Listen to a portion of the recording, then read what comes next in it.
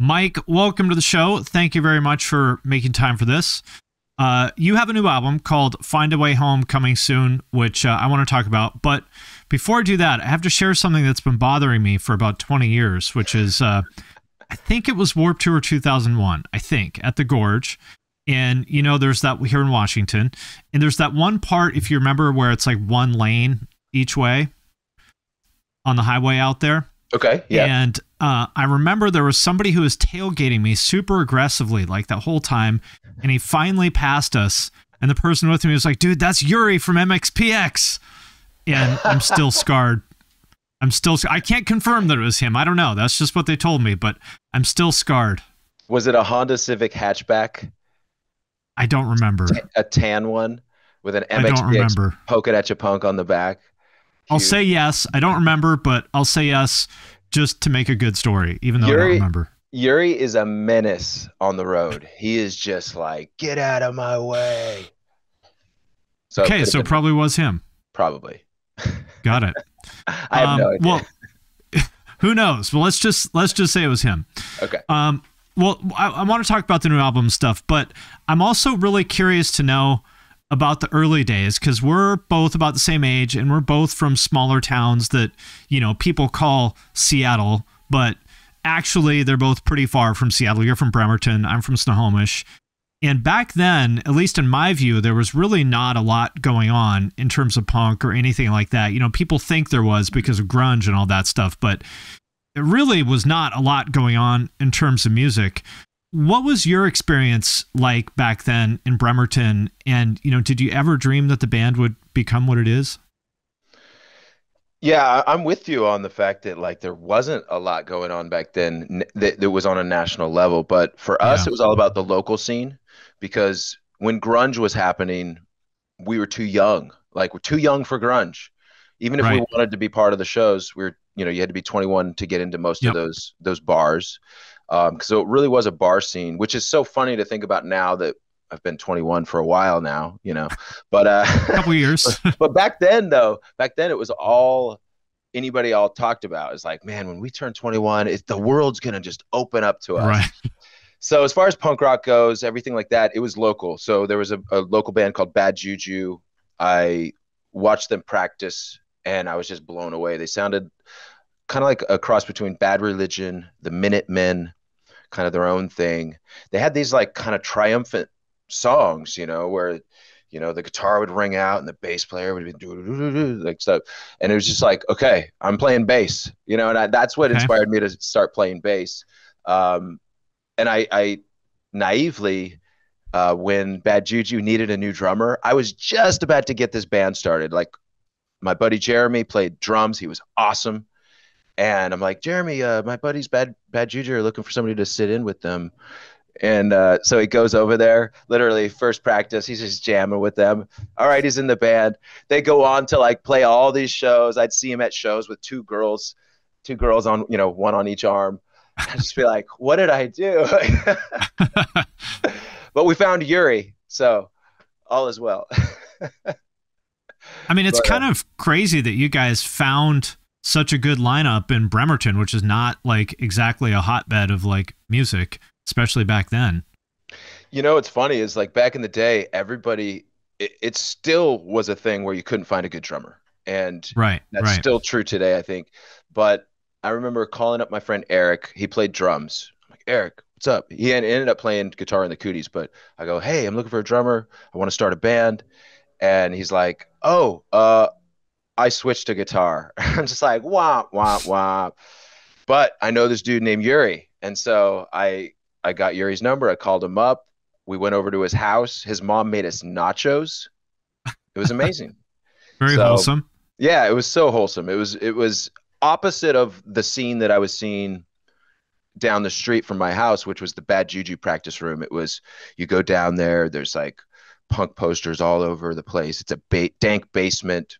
Right. Everybody takes smoke breaks. Everybody's smoking cigarettes. And, you know, it's not like they were drinking and stuff because it was during the day and they were kids, but everybody was smoking their cigarette. Like, we got to take a smoke break. And so I'm just like wide-eyed, kind of just looking at this. And the first show I went to was Bad Juju local. And it was just this party. in Port Orchard, Washington. Um, I met the 1230 Dreamtime, or yeah, 1230 Dreamtime guys. They're still kind of like legendary musicians around this area, but it all started with those shows back in the day. I mean, the big show I went to first was U2. U2, I want to say it's Zoo TV tour, right? At the So like, Kingdom or something? yeah, it was at the Kingdom. It was huge. It was Kingdom or Tacoma Dome. It might have been Tacoma Dome, but huge show. Of course, I was a fan, but then shortly after that, I got into punk rock, and through these Bad Juju guys, and that was when I realized, oh, you can just do this. You don't have to Right. to be at the Tacoma Dome. You could just do this in the garage. And that started it all for us. We started promoting our shows. Of course, we started the band before we did that. But once we started going, we're promoting ourselves, DIY all the way, making our own flyers, drawing them up, going to Kinko's or whatever it was at the time, usually a corner store, get the 5-cent copies, post them Right. on the telephone poles around town. And that was what we knew to do. So that's what we did. And really quickly, I also wanted to mention my Patreon. If you like what I do on YouTube and everywhere else, joining my Patreon really helps me do this full time and worry less about videos getting demonetized by YouTube or copyright claimed by labels. Patrons get all my podcasts and main channel videos early. There are members only channels in my Discord that I'm super active in. I also do giveaways. For example, I've been giving away a lot of Emo's Not Dead merch. And you can also have me review your music, artwork, or anything else. All you need to do is join my Patreon at the $10 level, and then every month I do a call for submissions. If you want me to review something, just drop it in the comments of that post, and then I will review it live on Twitch. So if any of that sounds cool to you, hit the link in the description of this video, and I appreciate your support. And you guys signed to Tooth and Nail pretty early, and back then the Tooth and Nail scene had nothing to do with like, the quote unquote real punk scene, in Seattle, which is, I liked both at the time, but it was like, I remember like John from Undertow making fun of me for wearing like an Unashamed shirt, which was like a Tooth and Nail band back then. It was really not acceptable to like be into any of the Tooth and Nail bands back then. But it if you talk to those bands, it's not like any of them felt like, and I'd be curious to know what you think. It's not like any of those bands back then felt like they were separate or like it wasn't coming from them. No, not at all. You're right. You're absolutely right. We were just kids like you, just kids like everybody. I happened to grow up going to youth group, things like that, and so like that. But at the same time, like my music had nothing to do with that. I loved, right. Once I got into punk rock, I got into all, and then I discovered Descendants and all pretty much at the same time, although I didn't really understand what that was. Right. But these are the cassette tape days. So you get a cassette tape that's dubbed from a buddy. You don't know what this is. You're just like, this is all. To me, you don't even know what they look like. You don't know anything about them. Yeah, when I first heard all, it was Alroy Revenge, I think. It sounded like a live album to me because I just hadn't really heard punk music yet. And so from there, Black Flag, Henry Rollins Band, got into The Clash, Bad Religion, No Effects, all of these bands. Discovered Rancid, after we discovered Op Ivy at a local show. They were playing Op Ivy on the PA, and I'm like, what is this? This is really weird and really cool. Right.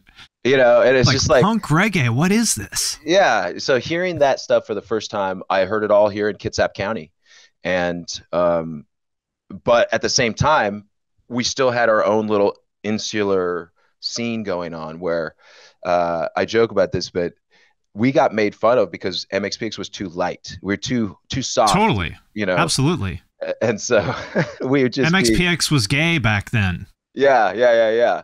But because it wasn't, whatever, No Effects or whatever. Yeah, it wasn't heavy enough. It was too local for one. Like, what are you kids trying to do what these bands that we really like are trying to do?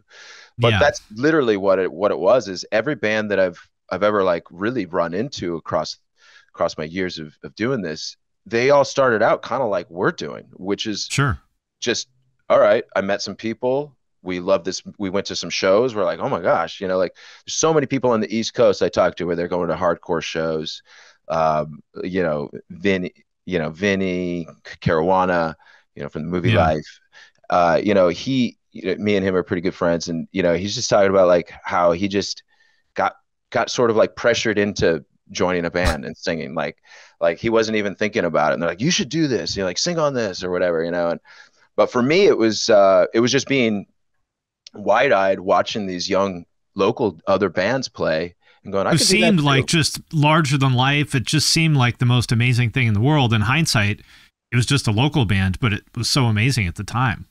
Absolutely. I looked around at this show, like the same show that I heard Op Ivy for the first time. It was the Sunny Slope Grange, and there was a big brawl that actually ended the show early. But it was skinheads came in and started just Hmm. fighting with people. And but anyway, I just remember thinking to myself, and this was before MXPX wasn't really a band yet. We might have been like, I'm in trying to do it, but this was real early, probably 1991, I would say. Um, and just looking around and going, like, they promoted this show, like they rented that PA, Right. and they're like letting people in, and like people are paying like whatever $2 cover or something like that. And I think it just clicked for me that, like, okay, I see a path, I see something Right. that we can do. And so Like when we we could start, come up with $50 for a PA and some flyers. This isn't out of like the reach of what we could do. yeah, exactly. So I give Kitsap County, Washington, all the credit for like getting us started with MXPX and the DIY ethic that we have. I just remember thinking it was so cool that there was somebody that wrote a song about Bremerton. Like, wow, a city I've heard of.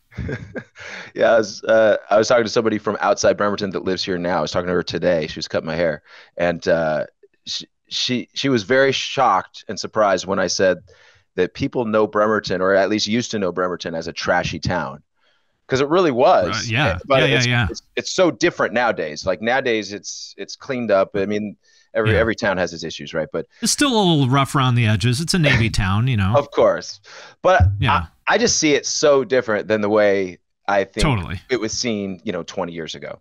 Yeah. totally. Yeah. So when you signed to Tooth and Nail, which was what, 93 or 4 or something like that, um, were you kind of aware of the perception of the label and how that might affect how people saw MXPX, or how did you think about that? That's a great question. Let me let you in on some like secrets here. And to be clear, I am a fan of Tooth and Nail, just to set the stage for everybody. No, no, no, it's all good. But it's a great question because at the time we knew nothing. Like you got to think pre-internet era. This was this was cassette tape. You knew a band because of your friend or your sister or your brother, right? Yep, Like that for yep. me. Like I Maybe knew Salmon Thrasher. exactly. Like if I could get a That's hold it. of like an old Thrasher magazine. But Yeah. so I heard Pennywise for the first time working my job.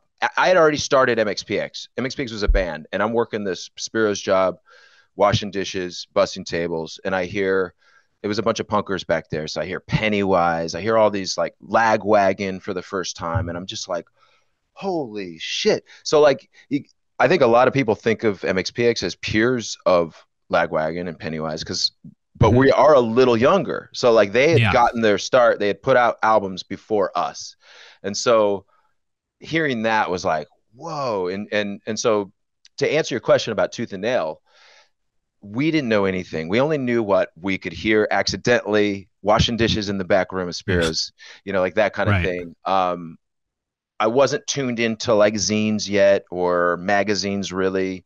Didn't have cable, didn't have MTV. Um, I grew up kind of just like government cheese. We got the Sure. government cheese to eat. We got, your channel, 3 channels on TV. The one that played GI Joes in the morning was always blurry, Right. and that was life for me. It was like, Yeah. okay, so I think that I helped mean, how me. would you be aware of any of these things, really? Yeah, yeah, exactly. So when they came knocking on the door, we want to do a 7-inch. First, this was through Aaron Sprinkle, who we played some shows with his band, Poor Old Lou. They were more of an Hmm. alternative band than a punk band. But I think that's why we stuck out to all these guys in Seattle was there's little kids playing skate punk. It's fun. And it's It's really good. cool, so and I mean, you and guys were very good from the beginning. For what we did, I feel like we were. Thank you. Absolutely. And Yeah. like real, it still holds up now. You listen to old stuff, it's like, wow, this is like shockingly good for a bunch of little kids from Bremerton. I appreciate that. And I think that's what got us in the door at these like parties. We'd play in Seattle. We'd play these like college U district houses where they just packed the place. I mean, I'm like, you can't even bring in gear. It's so packed. And people are like letting you in. That to me was just like, where are we? And how Right. far is this from Bremerton? Because we didn't know anything like that. You know, we didn't go to Yeah. parties. We didn't even, we can talk about drinking later, but we Yeah. weren't really drinkers. You know, I had drank before, but it wasn't a thing that you could just go and find in my I didn't hometown. go to like an actual party until I was probably like 20. Yeah, there you go. See, I accidentally went to a few, smoked my first joint in junior high, you know, got drunk in fourth grade off of Lucky Okay. Lager. But those experiences were sort of like they didn't enter me into a life of insanity. You know, like I just Right. kind of like was like, I probably shouldn't have done that. And so Right. I Right. didn't do it again for a while. But but yeah, with Tooth and Nail, like we just signed and they wanted to sign it. They were from California at the time. Hmm. So That's right. we It literally was still down in Orange County or whatever. we had never heard of them. We'd never heard of them until they wanted to sign us, which Hmm. is which is different because we had heard of Lookout Records. We had heard of Epitaph. I think Fat Records was maybe getting started around that. I'm not quite sure on the timeline. Um, If it was just barely. yeah, but Tom Wisniewski, our guitar player, once we all got into punk rock, he was much, much more of a better enthusiast than I was as far as like knowing all the names of all the band guys, knowing all the albums, knowing the names of the songs. Hmm. Like I knew all that. I knew all the songs and I listened to all those records, but he knew even more than me. So I was, you know, he was always the guy that I would ask questions to. Like when I'm trying to think of memories from our tours, Yeah. I'll be like, I'm gonna have to text the group because they always Right. know. They always know. But I was always focused on honestly MXPX. On once I started writing Right. songs, once I started doing the thing, I was always the point guy that was like, okay, talk to this person, set this up, produce this. I didn't realize it was producing at the time, but it'd be like, you know, produce Sure. a show, promote a show, produce a video, produce a, you know, we made 2 full-length albums on cassette tape before we ever released Pokinatch, our first album. And they Oh, were I didn't just know that. demo albums. One was called I Like Orange Station Wagons. One was just called The Green Tape. It didn't have a name on it. And Very these were local just band names. just like a demo tape of us practicing all our songs, you know, like not messing up. So we'd like record one, and it was a boom box in the middle of the garage.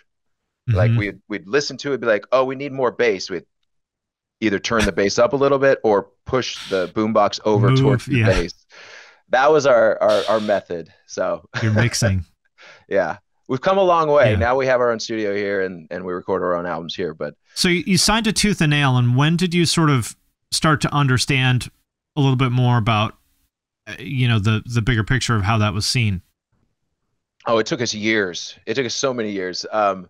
We were always just carrot in front and just going towards that. And we took everybody at face value. We trusted everyone. Everybody we talked to. We were so naive. We really were, Finn. We were small town boys that were earnest and honest and wanted to do good. And I feel like in a lot of ways we had to prove ourselves that much more because of that. We had to Hmm. work hard, always be be ready to go. We weren't from LA, so the opportunities were less than say somebody that was down south. We had to plan ahead a little bit more as far as that stuff goes. But you know, I think it's kind of part of what makes MXPX MXPX. We're not like I mean, other bands. that's why I always liked the band, because even though I was into like hardcore and death metal and stuff back then, I mean, I still am, but I was never like that, like super edgy. And I grew up, like, I had a really fucked up family and stuff, so I was around a lot of like really edgy, dark stuff. And like, I never wanted, like, I wanted away from that.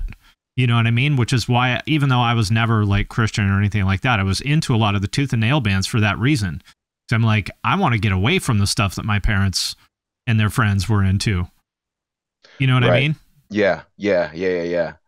That's interesting. Yeah, because I mean, for me, it was like I grew up Huey Lewis. I grew up on Michael Jackson and like all the top 40 type stuff from the 80s. Like I was really that's what I listened to. And before that, Beatles. Beatles, Hmm. like I feel like I grew up on the Beatles. That's hugely influenced my songwriting. Um, and honestly, I feel like it's influenced like No Effects, the way Fat Mike Sure. writes, very influenced by the Beatles, whether he would admit it or not. But just the fact that there's just weird hooks all over the place, and that's what I try to do, and that's like a lot of bands I like No Effects. I think they have weird hooks all over the place too. So yeah, I started listening to all that stuff just basically because my parents had it on, or I liked that, and so I grabbed that. Um, I was heavily influenced by the Violent Femmes, so Hmm. my mom actually introduced me to them, which is it's like it's kind of wild that my mom like even knew about them for one, but Yeah. their bass lines, I just Yeah. to me that's what I want to play bass like. I love that kind of thing.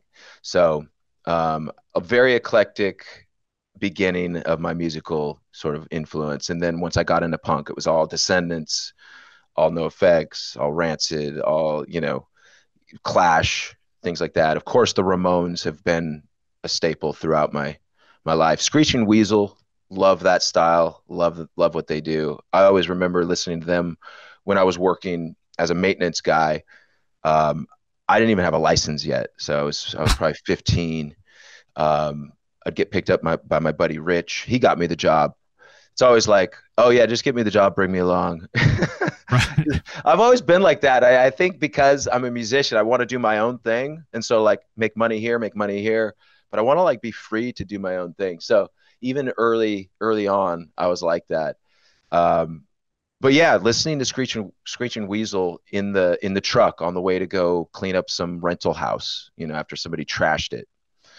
Those are good memories. And those probably stick with me more than I even think about on a daily basis. That's how you know we're old. Come on, man. It's interesting how Screeching Weasel is like, they were so influential back then and such a big deal in the 90s, and you don't really hear their name come up very much now, which is kind of weird. Yeah, you don't, but they do really well with their fans. Like they've got Right. a very rabid fan base. But I agree. I feel like there's a lot of bands like that. Even MXPX doesn't come up as much as I feel like they should, to be honest. Like people need to start talking about us more. But um, Well, it is but interesting, though, that like I'm always fascinated by how the perception of bands changes over the years. And, like we talked about, back then there were plenty of people who kind of wrote MXPX off for whatever reason. But I would say, now 20, 25 years later, I think MXPX is like pretty much universally respected. Among like, I mean, I'm never going to hear anyone say anything bad about MXPX now. How have you kind of seen that from the other side of things as far as how, people see the band and how that's changed over the years? well, I always say, if nobody hates you, you're not doing anything right. So Sure. so somebody should be hating on you. But I feel like you're right. Like over the years, bands that in the past have sort of been like, no, like keep those guys away from us. Um, only because they had never met us, just hearing a bad opinion or something. Yeah. And those people have come through over the years and been like, hey, we're cool. Sorry about that. Like this kind of stuff, like, and fans have done that too. But I think it's just because people tell their own stories. People Yeah. people just Right. naturally tell their own story, and that story, and of course, as you know, a lie gets spread 10 times, 90 times faster than the truth. Of So course. any kind of salaciousness, any kind of like, oh yeah, MXPX did this. I mean, I've Yeah. heard some crazy stories, but almost none of them were true, and I almost wish some of them were. But Mike Herrera kidnapped my mom. yeah, that could be true, but it's probably the other way around. I got kidnapped by your mom, so The that could. record will reflect it. Stand So yeah. corrected. So when we signed to Tooth and Nail, we were just going for it earnestly. We weren't even trying to get signed. Here's the crazy part. Like most people, including Tom Wisniewski, had a band before he joined MXPX called Evolution of Man, very much like Bad Religion style lyrics about evolution and whatever. Yeah. Um, he was the drummer, and they sent their demo into every single punk label, Epitaph, Lookout, I think Fat eventually, and they got these rejection letters back, and I was just like, we never did that. We never sent one thing into any label, and I think it's due to my lack of follow through because that ADHD thing where I'll like be Yeah. super focused on something, but then I won't finish it, and then I'll go over here. So I think that's called being a musician. yeah, there you go. So we never did that, but so when Aaron Sprinkle told Tooth and Nail about us and they came calling, we're like, huh? Oh, okay, sure, we'll sign. Nobody else is trying to sign us, so we just didn't realize you're supposed to go out there and like make it happen. And I would say we didn't necessarily think we were ready to be signed. Like we were just Sure. trying to be a local band, do our own shows, put on shows, make that happen. I wasn't thinking career. I know the very beginning of this question was, did you ever think you were going to still be here after all these years? No, I mean, I never think more than like 1 or 2 years ahead, literally at Yeah. all. And so for me, I was like, I don't think I'm going to go to college. I have no real desire to, so I'm just going to play this out and see how it goes. And that's literally, that was my life plan. Just see how it goes. I mean, I didn't think, like, I never once thought about what I wanted to do with my life or what my career would be or anything like that until I was probably like 19. The thought literally never crossed my mind, Mhm. which is a little Yeah. scary. Well, it's different back then than it is today. Yeah. Um, I know you hear about the, oh, go to college, go to college, go to trade school, go in the Navy, whatever. But today it must be just insane. I mean, one, there's like thousands and thousands and thousands of different places you can go and choose to do. So it's just like that's got to be a little bit make you anxious a little bit. Like if you're a Yeah. young No one ever person, pressured me about it. Nobody asked, yeah. like, what are you going to do? Like, it just wasn't a conversation. I think that's better, man. If you just accidentally fall into a career and you're like, oh, here I am. Let's keep going. Right. Like that's lucky. That's amazing. I mean, how could a 17-year-old, I mean, I guess it's good to have a plan, but how could a 17-year-old, like, I could barely fucking tie my shoes then, let alone have any sort of coherent plan for what I would be as an adult. Yeah. I mean, the most we planned was, okay, I'm going to try to go on tour, and so I have to like let my job know, hey, I'm going to be gone for 2 months. I came back. I never got back on the schedule. They were pretty much Yeah. like, no, see you later. So, Right. but yeah, I mean, as far as plans go, like you're so right. Like it, it's good to have plans, but I think if we would have had a plan, one, it wouldn't have happened, and Right. two, it's just like what happened was so much better. So I just don't question it too much. I mean, I And question your other things. plan would have probably been like, oh, we want to put out a 7-inch on Lookout. And then if we do that, like, I'm done. I can die happy. That's the top of the mountain. Yeah, I mean, you're thinking of a time where I literally didn't think I would ever be old. I didn't think I would ever be an Right. adult. And I'm not saying that, how people say, "Oh, I'd be dead by now." I'm not saying that. Like I just literally never thought about it. Like to me Yeah. it You, wasn't the same life. like 23 might as well be 100. Yeah, exactly. Exactly. And so now sitting here in this body, it's like, wow, How did this happen? yeah, how does this happen? You blink and it's, you're time warped. But the thing is we have a document, we have music, we have videos, we have pictures. I've got so many pictures that I like have just sitting in these like old envelopes. They're actual printed out pictures. I'm not saying they're all gold or anything, but it's cool to have that document, just to look back on. At I some mean, it's, point, oh, go ahead. at some point, writing songs, playing music, it's got to be about what's right in front of you. It's got to be about Hmm. what is pressing, what are you feeling right now. Um, but there is a part of me that's just like, oh, I really like the fact that we have all these albums and we can like each record we press is another album that I can just slide into the shelf. And so like that to me is kind of cool. It's like dopamine. being satisfied by Hmm. like somebody liking a million of your posts or something like that. It's the same feeling. Like you have a bunch of albums on the shelf. You're like, why did we do the artwork like that one time? Oh yeah, that's why. And you think back. So yeah, if I don't Well, see it, I don't think about it. I'm always interested in talking to people who have been doing their thing as long as you have, and sort of how they think about their work. You know, with you guys having now almost, I guess, 30 years behind, um, and kind of how you think about that. How would you rank your studio albums? Because you got a bunch of live stuff and whatnot, but your studio albums there, how would you rank them in your personal opinion at this moment in time, from worst to best? Worst to best. I mean, they're all best. They're all worst. Uh-huh. Yeah, you're like, yeah, I'm not buying it. No, I know what you mean. But gun to your head. Oh my God. Well, I never like to personally rank things because I know people have their favorites. Yeah. So maybe I could generalize a little bit. I would Sure. say because I don't know when Or this is gonna, how about this? You could maybe say, where should someone else start?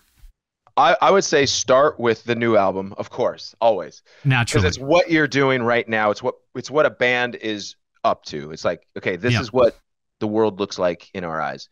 But I would say ranking all of them the way I want to sound, the last two records are the way I want to sound. So like it started with self-titled in 2018. You hear Let's Ride. That sounds like we sound live. I feel like it Okay. sounds like when you see a live show. Yeah. Okay. Aside from me forgetting a lyric or two or something like that, but Tom screws up a guitar part. But aside from that, it sounds like what we sound live. And that's kind of what I was, that was going for on that record. And on this new record, we started with that vibe, but then just added some extra little bits and pieces that Hmm. maybe aren't as live. But um, from there, I really feel like sonically, I really, really like a mix between A Secret Weapon, the way that mix sounds, and like the song itself, especially. Definitely my favorite song on Secret Weapon. Um, and then the sound of Life in General.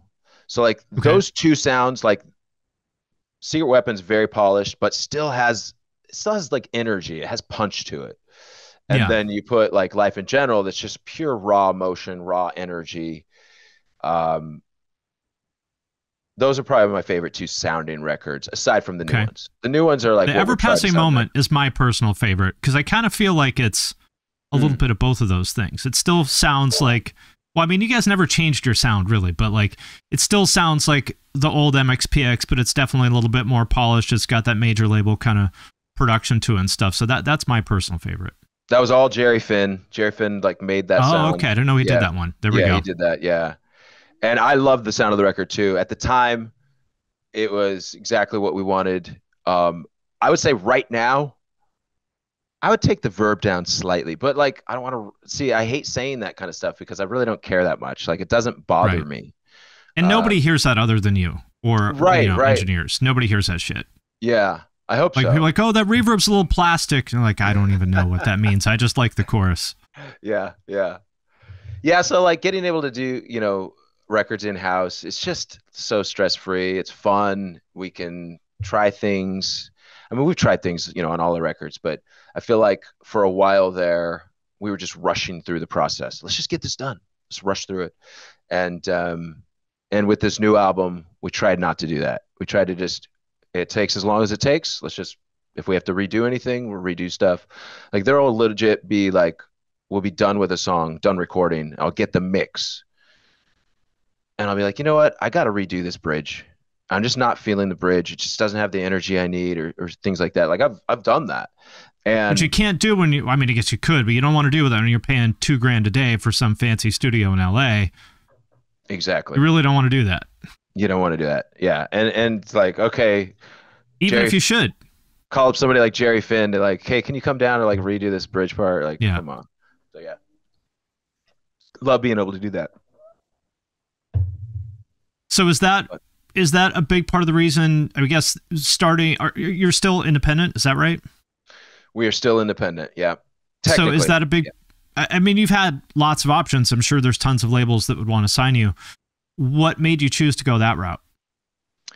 I feel like we screw things up all the time and labels screw things up all the time. So we might as well just do it ourselves at that point.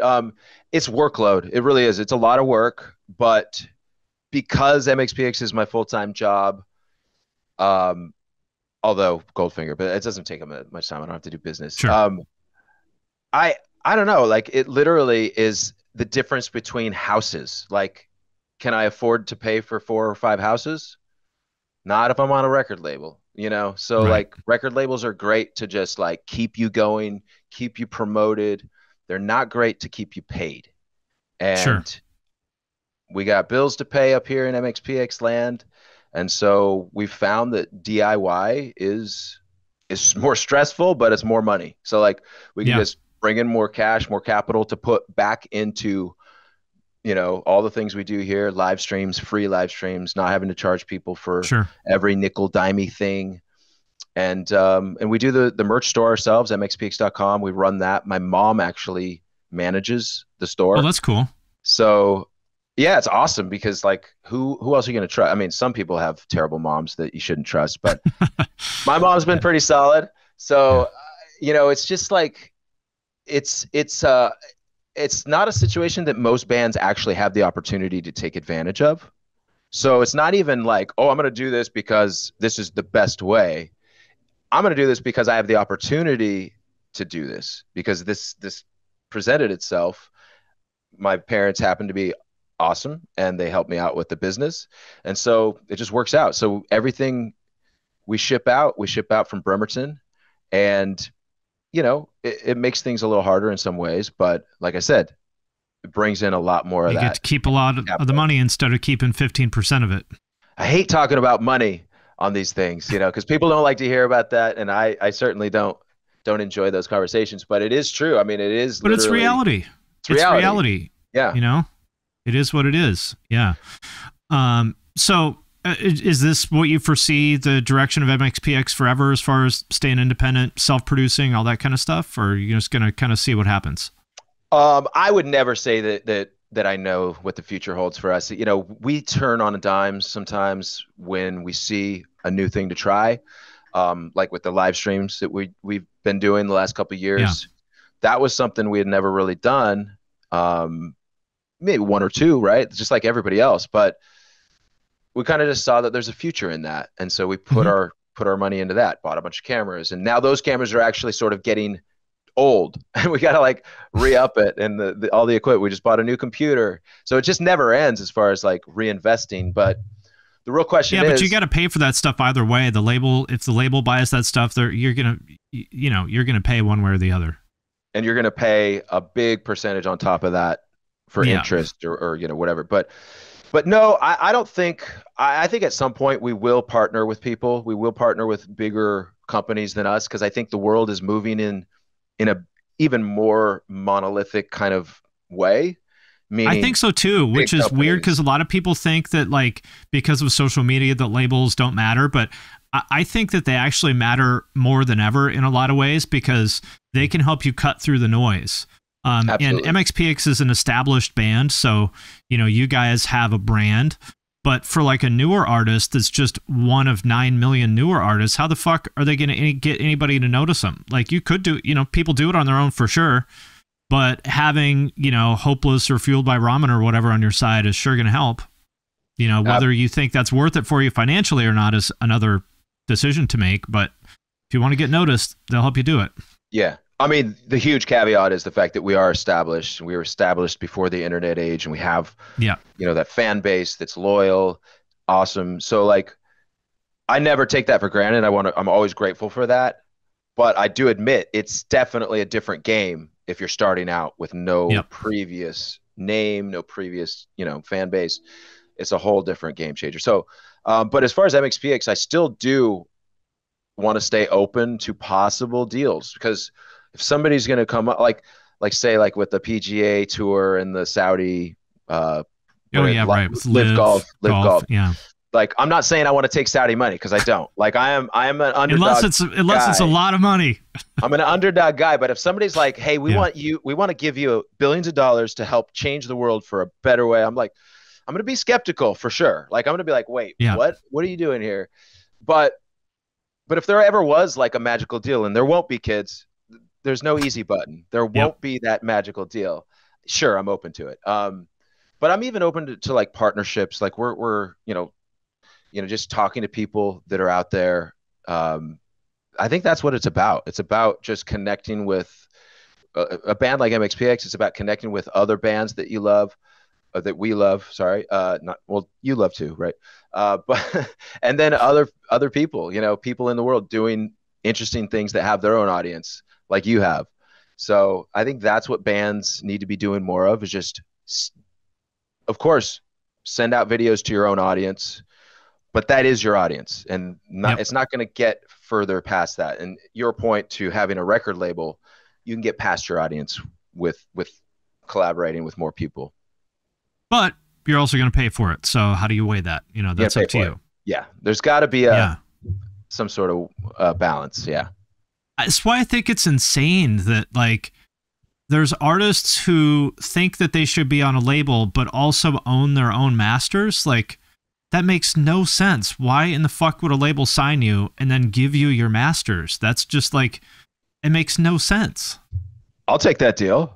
I'll take the Well, masters. of course, but why would they, like, that's like just them donating money to you. Why would a label ever do that?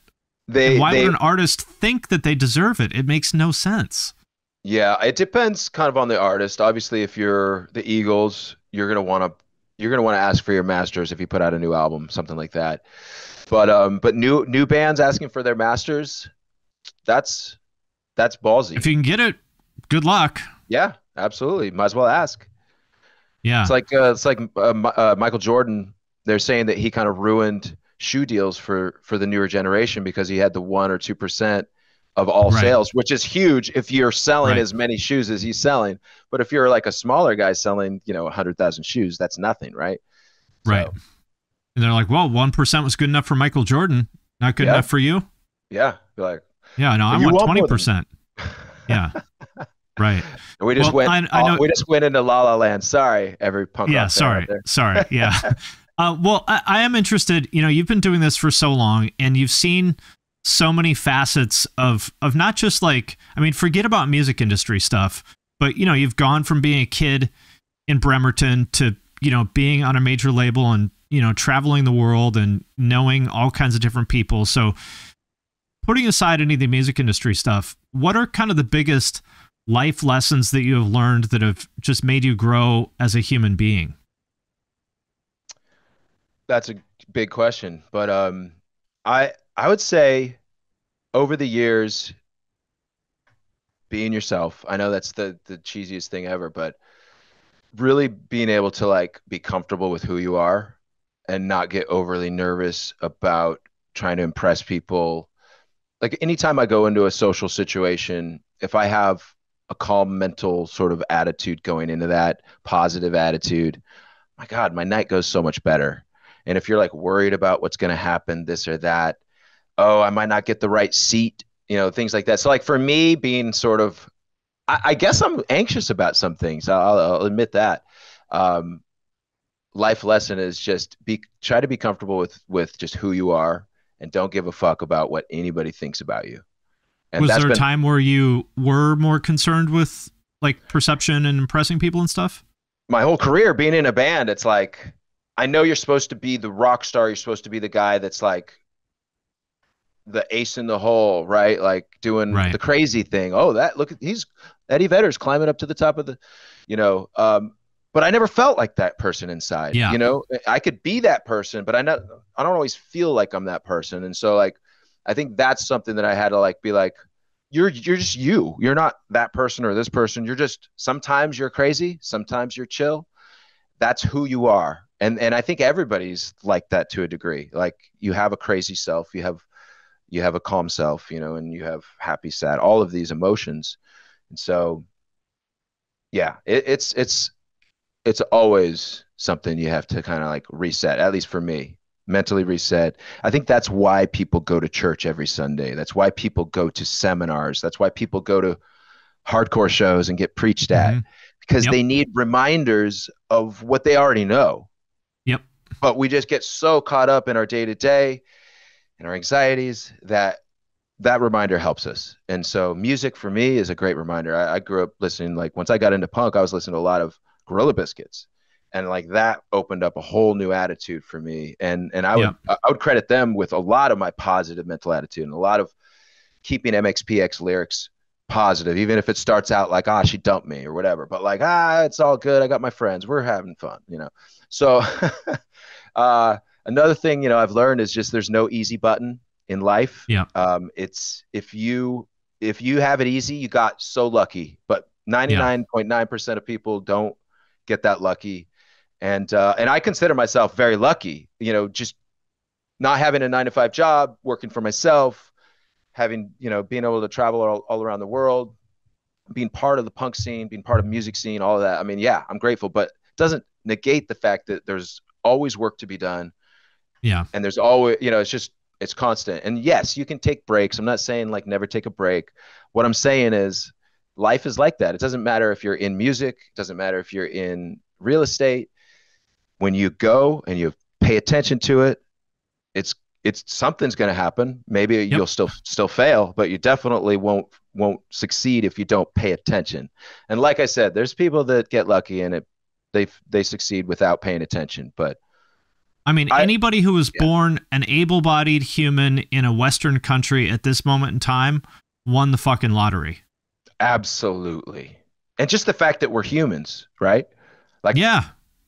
I'd want to be a Not a dog cockroach. until I'm like, okay, but then you're locking me in Yeah. the house all day and like, Right. Dying at 9 years old. yeah, exactly, yeah. Wah, wah, So wah. Boo. you mentioned being preached at a hardcore show, which is something that I'm so glad you made that point, because I want to talk about the Christian thing. So back in the day, back in, you know, it's a little different now. I think it's a lot different actually, but back in the 90s, it was totally unacceptable to like be a Christian in the hardcore scene or to even listen to any Christian bands. And they would always say, you know, these Christian bands are preachy. And I'm like, have you listened to hardcore lyrics? Like, it's the preachiest shit you could imagine, which is fine. Like, I mean, that's cool. That's what I'm here for. But I always thought it was so weird that like it's okay to be super preachy about whatever, being vegan, but it's not okay to be preachy about being Christian. What's the difference? Yeah, I mean, that's just it. It's the story we tell ourselves, right? That's what Yeah. it is. I mean, we never preached on stage. We always got shit because we didn't, you know, when we Right. started out. Right. And it's funny that you say now it's totally different, and it is. Nowadays, so many punk bands, including people in Bad Religion, believe in God. And Tom Araya from Slayer goes to church. so many punk bands, like some members, maybe not everybody. I mean, whatever, it doesn't even matter. It's kind of like that. Nobody Even cares really. yeah, and I'm like, wow. And even the fans, so many fans are out there, like some people that I knew from high school or whatever, praying on their Facebook or sending out prayers. Yeah. It's like, okay, it's a different time, because back in the day that was definitely not acceptable. Like Right. you'd get a lot of people going like, what are you talking about? So things have turned, tables have turned. I feel like I'd be curious to know what you would think of this as someone kind of, you know, on the other side of the fence, you could say, because, you know, there was a time where the secular scene and the Christian scenes were totally different. I feel like it was maybe around the time the Devil Wears Prada came out and started getting really big, and Under Oath, that those two bands kind of cross streams. And then after that, it just became kind of a non-issue. Yeah, I think, you know what they say, there's like, people that kind of come before and like get all the shit. I think MXPX was that, people were not okay with us playing. Punks weren't okay with us playing in churches, and church people weren't okay with us playing in punk clubs. It was just like, right. Okay, we're just kids, dude. Like, we're not trying to fucking like, we're just trying to do what we're doing. Like, I'm 17. And I'm smoking cigarettes because I started smoking when I worked at Spiro's, because you got a smoke break. So I was like, oh, okay, I'm gonna start smoking. So I was sneaking cigarettes on these like tours we were doing, these early tours, and like hiding from kids, which I still feel good about, because it's not cool to smoke, kids. I quit long ago, But it's just funny because it's just like there's people are always just picking at you. You know, Yeah. it happens when you're a kid, maybe with your parents or your relatives or this or that. It happens now with your boss, with your coworkers. If you're in a band, it happens with, people from the scene or whatever, So I think that's just human nature. And there's going to Yeah. be people that won't see the hypocrisy that hardcore is preaching, as well as maybe Christian punk or whatever, Christian music.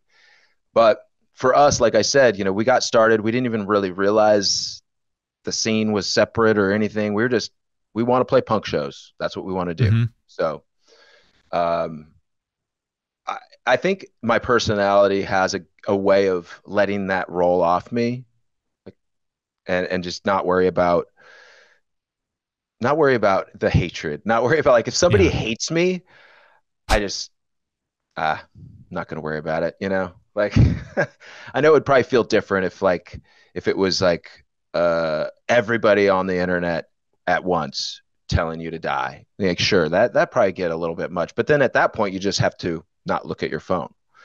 Yeah. Um, Yeah. Well, there's definitely a lot of people on the internet that don't like me. And, at a certain point, all you can do is just be like, you're not well. This has nothing to do with me and everything to do with you. Absolutely. And the thing is like there's people that will push buttons, Yeah. on purpose. They want to get a reaction out of you. And the more reaction they get, that's all they need. They got that, whatever, it's a viral clip or a Yeah. screenshot of you commenting something. Yep. So I think MXPX has been fairly good at breeding positivity Hmm. online. There's always people like play here, whatever. I don't feel Yeah. like that's not negative. That's just people being No, no. excited that you want to play Yeah, here. no, that's the opposite of Yeah, negative. yeah, They're just excited. They want to see you. yeah, yeah. Even if they're like, you suck, play here. Yeah. Can't believe you didn't come to Sarasota last time. Are you coming this year? Yeah. Yeah. Cool. Well, I know you got a lot going on, so I will let you go. But thank you very much for your time here, and I'm excited to check out the album when it comes out. Yeah, the it should be out by the time this comes up, because it comes out this Friday. Oh, nice. Okay, And great. Yeah. we're doing some live streams, so look for us on live stream. We're going to be playing the full album live Thursday night. And if you missed it by the time this comes out, just check it. But find a way home. We're excited. Cool. Well, thanks again, and I'll talk to you later. Thanks, Ben.